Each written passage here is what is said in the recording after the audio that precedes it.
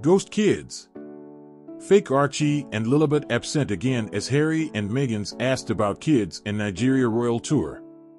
The recent royal tour of Nigeria by Prince Harry and Meghan Markle has been met with skepticism and criticism, with many questioning the authenticity of their actions and motives. One of the most glaring omissions from the tour was the absence of the couple's children, Archie and Lilibet.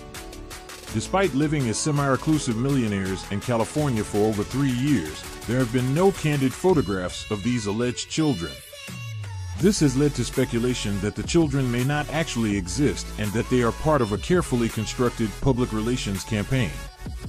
The lack of evidence supporting the existence of Archie and Lilibet raises questions about the credibility of the Sussexes' entire narrative. If they are willing to deceive the public about such a fundamental aspect of their lives, what else might they be hiding?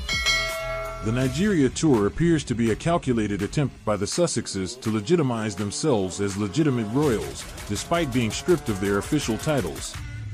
The choreographed photo ops and speeches about empowerment mimic the behavior of working royals, but come across as forced and inauthentic. Meghan Markle's eagerness to soak up the attention during the tour is evident in her smug smiles and grandiose gestures. It suggests a deep-seated insecurity and a desperate need for validation, which she is unable to obtain from the British royal family. The Sussexes' use of disadvantaged children as photo props during the tour has been criticized as exploitative. While they claim to be advocates for the less fortunate, their actions suggest that they are more interested in using their suffering to enhance their own image. When asked for proof of Archie and Lilibet's existence, the Sussexes have resorted to vague statements about protecting their children's privacy. However, this excuse is contradicted by their own past actions, such as using Archie as a social media prop during their Oprah interview. The Sussexes' refusal to provide any concrete evidence of their children's existence suggests that they are attempting to obfuscate the truth and gaslight the public into believing something that is not real.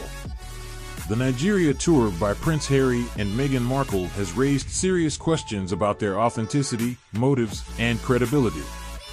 The absence of their children, their desperate attempts to appear legitimate, and their exploitation of the less fortunate all point to a couple who are more interested in self-promotion than in making a genuine difference in the world.